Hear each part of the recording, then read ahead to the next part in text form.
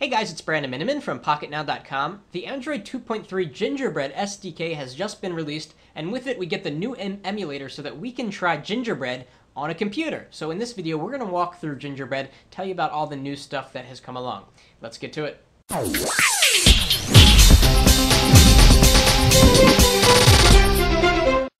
So Gingerbread is a lot about gaming, increases in gaming performance, gyroscope support, a lot of other things that will help developers make better games for Android. There's also a lot of stuff for communications, like internet calling built right into the operating system, so you can actually go into the phone dialer and use a voice over IP service to make a call instead of doing it over the cellular provider.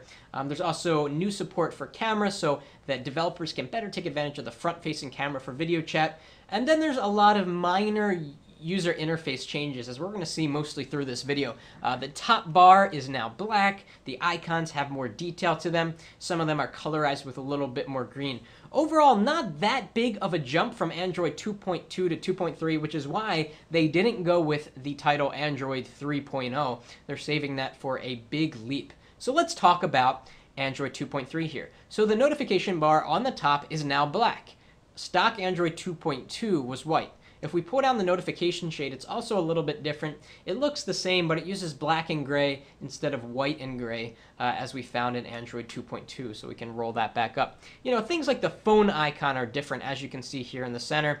Down here, these three buttons along the bottom are colorized green, or especially the phone and the web icon. Let's jump into the web real quick. Not much has changed there, except there's a better way to copy things. Now, of course, we're running this as an emulator, so it's not going to be as fast as you'll see on, say, the Google Nexus S that's coming out in December. So bear with us as the screens load and things are a little bit choppy. Let's say we want to copy some text. Okay, so we can tap and hold. I mean, this isn't new. We get now larger selection handles here. We can click and drag, and if the cursor will follow me, we can select some text. Now if we tap on the selected text, watch what happens. Boom, it's copied in one step. So it's a little bit easier now to copy text in Android 2.3. There's also a new on-screen keyboard. So if we tap up here in the address bar, we should get the new on-screen keyboard pop up. And there it is, the new on-screen keyboard. The keys are spaced out more, and now it has multi-touch capability, so you can be a little bit faster when you're typing. Also new is that the character buttons, or some of the character buttons, now have 3 dots on them. And when you see those 3 dots, you know that there are other letters that are associated with them. So down here, the slash, if we tap and hold, we will get additional options, so we can go into settings from here. The same with the period. If we tap and hold on the period, we'll get additional punctuation. Pretty much all of them, question mark, exclamation point, and so on and so forth. So an improved keyboard, which is great because a lot of devices now for Android don't have slide-out keyboards. Let's jump into the settings and take a look at some other minor user interface changes. So here in settings, again, we get a lot of the black theme instead of the whitish theme that we saw in Android 2.2 and below. So let's jump into some of these things like language and keyboard, and you're going to see a new sort of checkbox.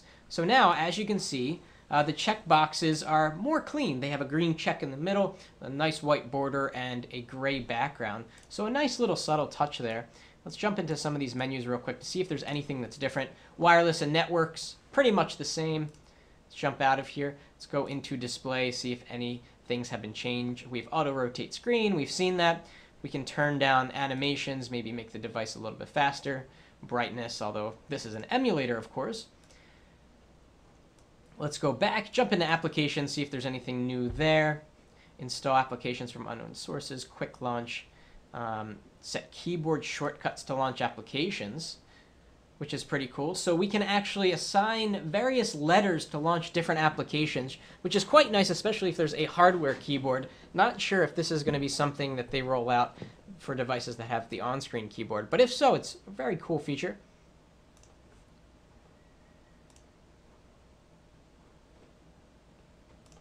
Let's jump back into there and go to battery use. And certainly we're not going to see any information about the battery because there is no battery installed. This is an emulator after all. Now there's a new menu. That is the, of course, multitask menu. Let's go back to the home screen. There's a new menu from the home screen. So if we tap menu, we have a new option, which is manage apps. So previously you had to go into settings and then applications and then manage apps. But from here, from the home screen, you can jump immediately into manage apps, and it will bring you into a little task manager that shows you sort of what is running at the what is running at the moment. The contact screen is a little bit different when you go to add a new contact. The interface has been spruced up a little bit, and bear with us as it loads here. So we're going to go to menu and new contact, and you're going to see how things have been spruced up a little bit. So things are bigger, more finger friendly, nicer icons to do certain things here in Android 2.3. And the application drawer has been slightly updated. If you remember, in Android 2.2 there was a 3D carousel, and that seems to have been changed a little bit, although it's tough to tell because we've only got a small grid of icons here. But it looks like the icons sort of fade away from view instead of sort of cascade away from view. And here are the programs that are built in to Android 2.3 in at least the emulator. There's not much to work with here. We don't even get the Android market. Let's go into the gallery and see if we can see any changes there. Seems to be bouncing back out. Okay, no media found. Fair enough. Let's jump back out and go to music, see if we can see any changes there. Similar kind of interface that we found in Android 2.2 and below. And one more thing, we want to go into messaging and just see what that looks like. So of course this is for text messaging.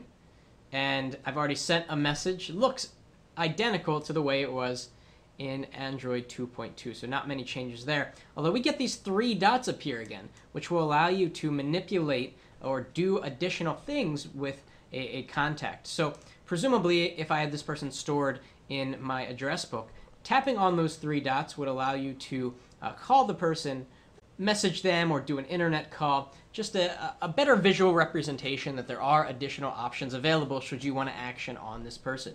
So that was a quick walkthrough of Android 2.3. When we get it on a device, we're going to do a more comprehensive walkthrough. It's really hard to get a full representation of what the new version of Android is going to be like through an emulator. We're also going to put instructions on PocketNow.com if you want to try out Android 2.3 on your own with this emulator.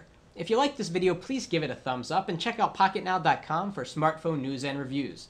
Thanks for watching. That's it for now.